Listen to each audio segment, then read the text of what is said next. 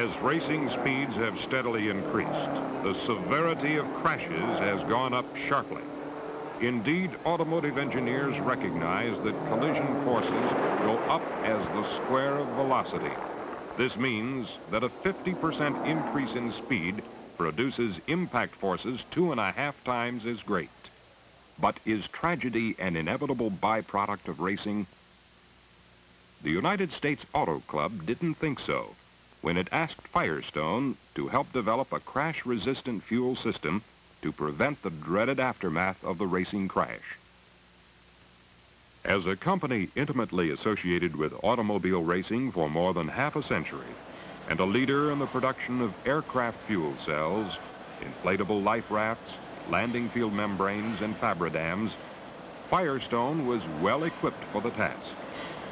Moreover, it seemed likely that advances in the design of automotive fuel systems would provide technological fallout that would find application in military and commercial aviation. Firestone accepted the challenge.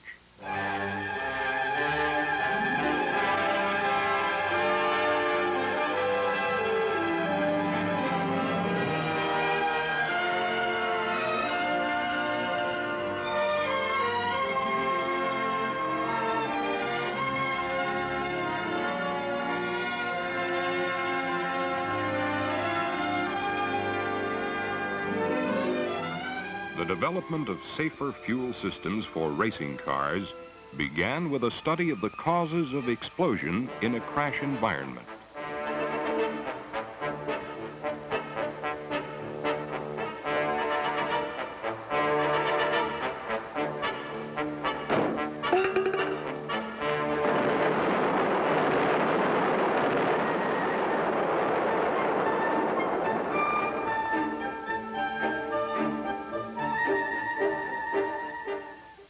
It was found that the conditions which must prevail before an explosion and sustained fire can occur are an explosive fuel-air mixture, free access of the explosion flame to the fuel, and instantaneous availability of large quantities of fuel to feed the fire. These were the conditions that must be controlled if disastrous fires were to be prevented. To prevent an explosive fuel-air mixture from occurring in the crash environment, the first obvious requisite is that the fuel must be kept inside the tank. Conventional metal tanks rupture catastrophically upon impact, splashing fuel over the immediate area. Firestone's experience in the aircraft industry had already proved the value of flexible tank liners. Standard equipment for all aircraft fuel tanks today, rubberized fabric fuel cells have actually survived major military air crashes without rupturing or even leaking fuel. Adaptation of this principle for automotive applications was a logical first step. But since flexible bladders necessitated the removal of conventional baffles, a slosh control system was required to avoid car handling problems due to fuel surge. The problem was studied both in the laboratory and on actual race cars. At the Phoenix International Raceway, the zinc Urschel slick track burner was fitted with a transparent plastic tank. A motion picture camera was mounted on the racer so that fuel action could be recorded under actual racing conditions. Jimmy McElreath drove the car at speeds up to 140 miles per hour.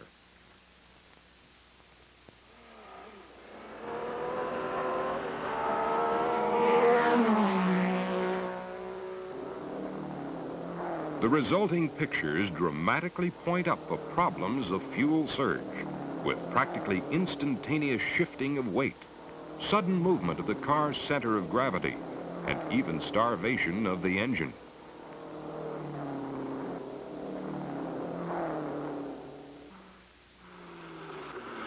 One of the several fuel baffling systems studied in this series of experiments was the use of hollow plastic balls.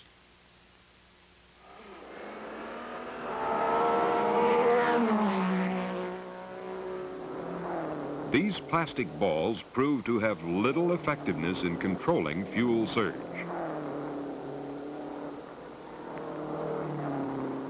If an efficient baffling system could be devised that would also provide flame mitigation in the event of a crash, this would be ideal. But it must not interfere with normal fuel supply to the engine. What was needed was a grid of fine, porous flame barriers that would act something like the safety screen on a Bunsen burner or in a miner's lamp.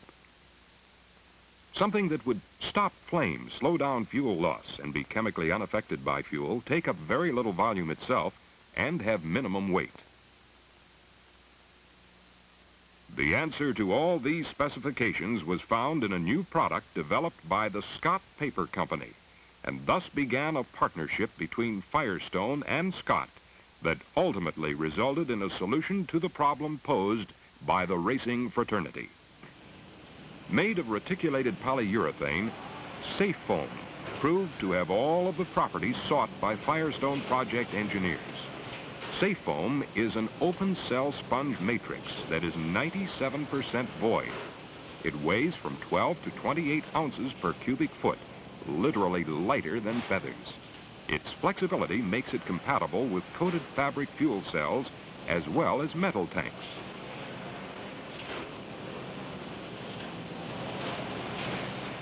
Safe Foam is produced by metering precise proportions of polyol resin and polyisocyanate under rigorously controlled temperature conditions, together with measured amounts of catalysts, stabilizers, and other chemical additives, which are poured into a continuously formed conveyorized mold, whose speed is regulated to yield a predetermined cell and bund configuration.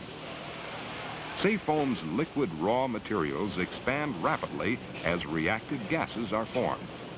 The resulting foam begins to congeal into the finished matrix in a matter of seconds. The chemical reaction is exothermic.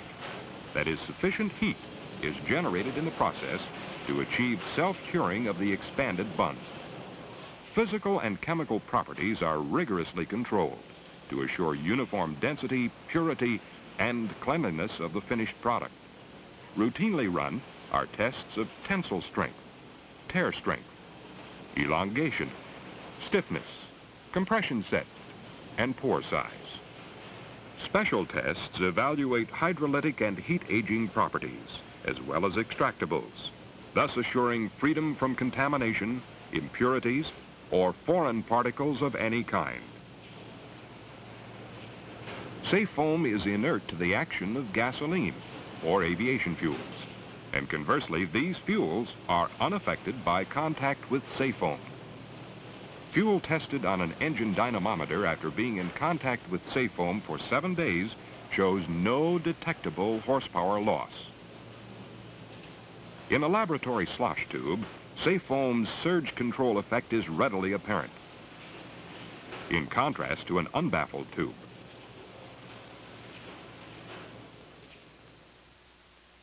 Back at the Phoenix International Raceway, a plastic tank containing Safe Foam is mounted on the zinc Urschel Slick Racer, and the camera is readied again.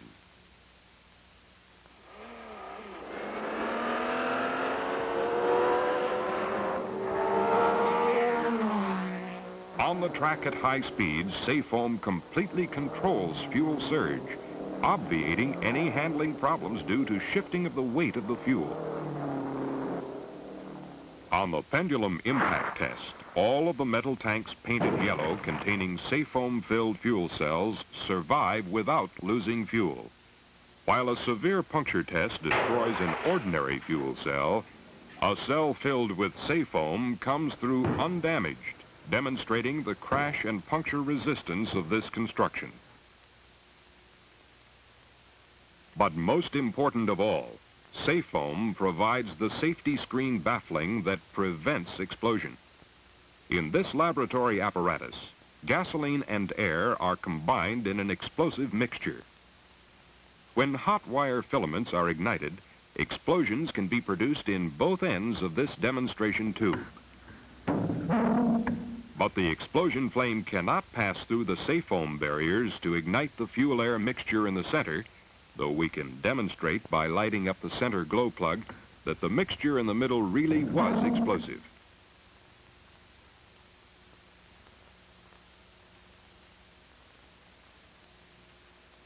At Fort Stockton, Texas, on Firestone's 8-mile test track, the cleanliness and stability of safe foam have been exhaustively proved.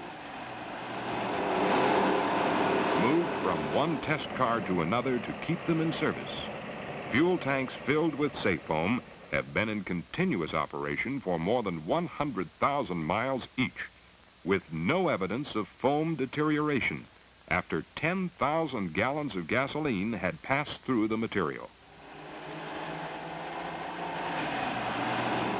These tests are backed up by over 3 years of field experience with safe foam in racing car fuel tanks, without a single case of any reported difficulty. Safe foam is rapidly earning a position of wide acceptance in the aircraft industry, particularly in military applications, where crashes can be even more violent than in racing, as these Federal Aviation Agency ultra-slow-motion films demonstrate. In this series of tests, aircraft wing tanks containing 120 gallons of jet fuel were impacted against a steel plate at 82 miles per hour in the vicinity of small open flames. Photographing the action at 500 pictures per second, the camera slows the action so that 1 second becomes half a minute on the screen.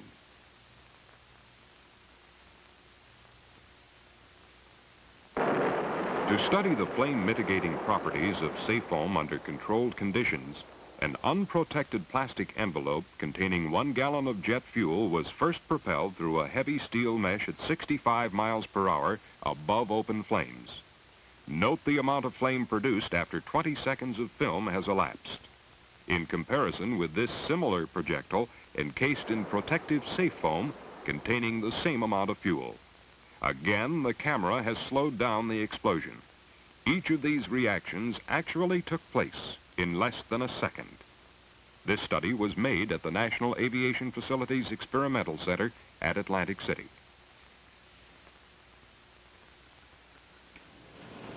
Because of its lightness and flexibility, safe foam is easily packed into a fuel cell and requires no special tools for installation. It is so light that a 22-gallon tank requires less than 85 ounces, reducing the tank volume by only 2 quarts, since safe foam is 97% void.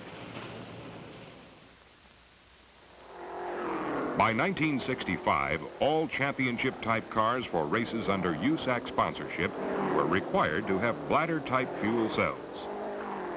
At the 1966 500, these safety cells are credited with being a strong contributor to the almost unbelievable outcome of one of the most spectacular pileups ever to occur at Indianapolis, when not a single driver was injured and fire was prevented.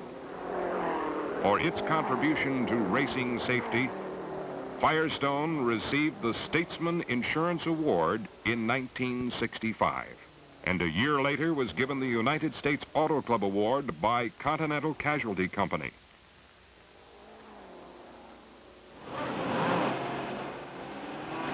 In December 1966, the National Association for Stock Car Racing honored Firestone with its Award of Excellence.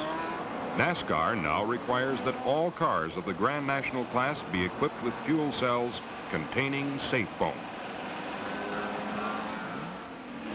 Fuel cell sizes for sports cars have also been developed, and their use has been credited with averting serious injury in a number of races. The light blue car in this scene is equipped with fuel cells containing safe foam and does not catch fire during this mishap, even though this happened moments later. The dark blue car had no fuel system protection. With fuel cells equipped with safe foam, tragedy is not the inevitable byproduct of racing.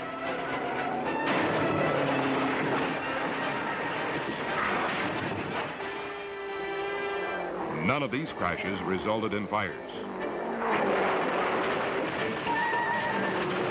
And all of the drivers walked away with ounces of prevention disaster can be averted.